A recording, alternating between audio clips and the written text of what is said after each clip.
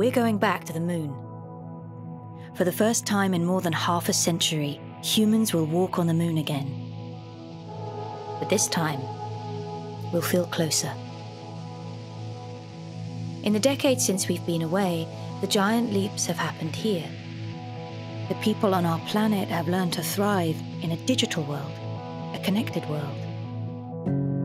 The people who next walk on the moon will now be able to enjoy this same connectivity because of ESA's Moonlight initiative.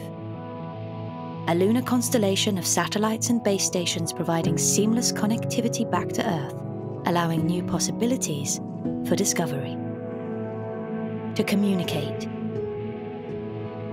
to navigate, and to explore our place in the universe more deeply than ever before. With more countries than ever set to embark on their own lunar programs, Moonlight will support a permanent lunar space station that will orbit the moon. A gateway to these further journeys, so instead of going back, we can go forward to the moon, together, and this time, to stay.